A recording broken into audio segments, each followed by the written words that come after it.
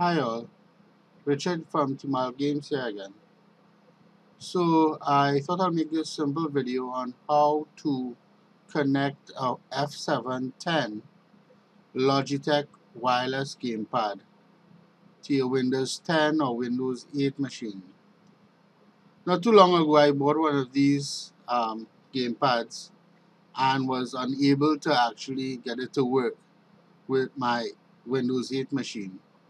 And so I thought I'll make this video for anyone else who's having that problem. Alright, so after you've gotten your wireless gamepad out of the box and you've put in the batteries, installed the batteries, the next step is to connect your device, your USB wireless receiver, to your computer. Now I suggest you do so using the extension cord that is provided. That extension cord increases the range of the receiver.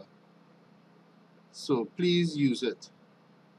When you've attached that receiver via the extension cord to your computer, most likely your computer will detect it and install the drivers that it thinks is best, which is the Logitech drivers. To see which driver your computer installed, all you need to do is to pull up the device manager, right click on the start button, and you can pull it up like this, and you can see here that my machine installed or tried to install the wireless gamepad F710, which is actually the correct driver for my device. But as you can see here, the driver, there's a problem with that driver. As I said earlier, that driver doesn't play well with your Windows machine.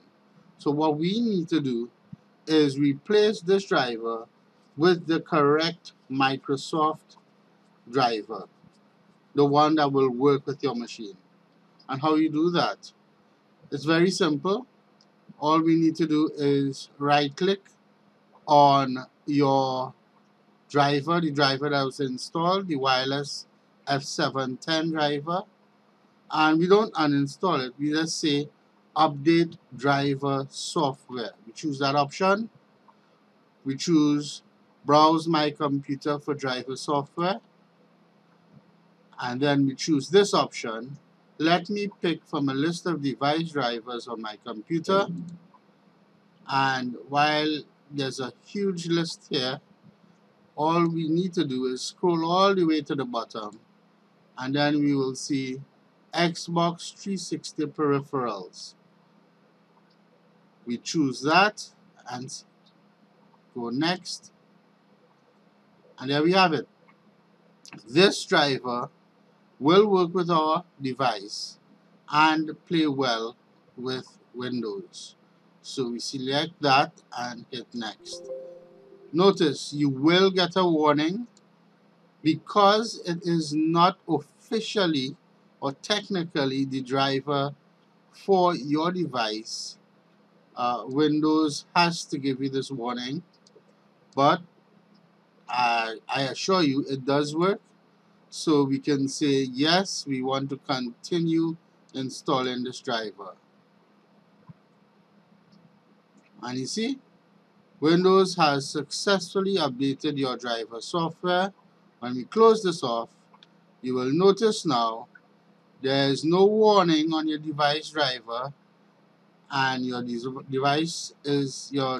driver is installed. Your device is installed. So there you have it, guys.